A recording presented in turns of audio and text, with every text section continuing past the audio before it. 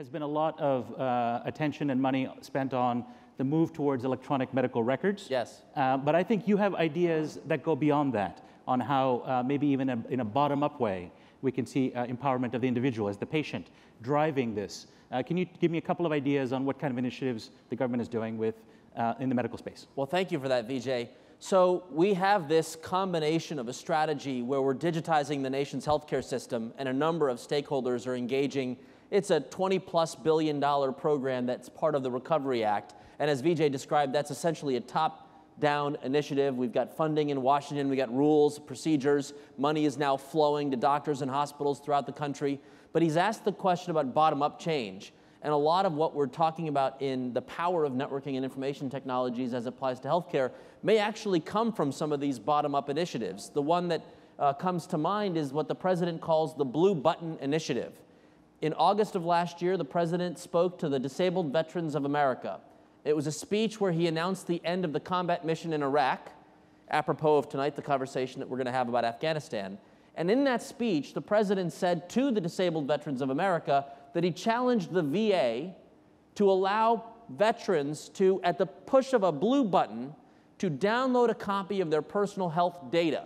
Because the VA has a pretty advanced electronic medical record system, and it invites individuals, to about 1 million of them, to have personal health records where they store some basic information, their medication history and the like. Now, this is great. As you say, the VA has been a pioneer. A lot of Americans don't actually know this, but yes, they were a pioneer in digitizing records, using electronic decision support systems and so on. But you know, if I got a blue button, I'm in the private sector healthcare system here in Manhattan, I press the blue button, I won't get anything because my doctor is all paper. So how's this going to help anyone? Well, so what's powerful about this bottom-up change is the president issues the challenge, the VA accepted it, October 7th it went live, our partners in the DoD and Medicare followed. Over 300,000 Americans have downloaded their blue button. So Vijay's saying, well, what's in it for me? Well, this is becoming a grassroots movement. 2 weeks ago, Aetna, the largest repository of personal health records, they have 10 million users, announced that they were going to blue button their database.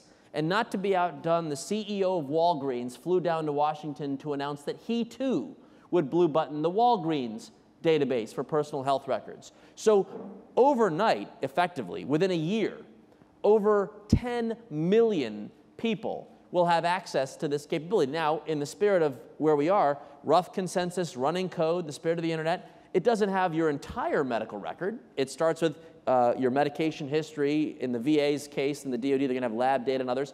But my point, Vijay, is that while we have the larger vision to digitize the system, and we have seen the numbers of physicians that have adopted going from 20% of the American physician to 30% adoption in a year, we have this bottom-up movement to liberate some information so that actual networking and information technologies can be put to work to bring meaningful applications on that information.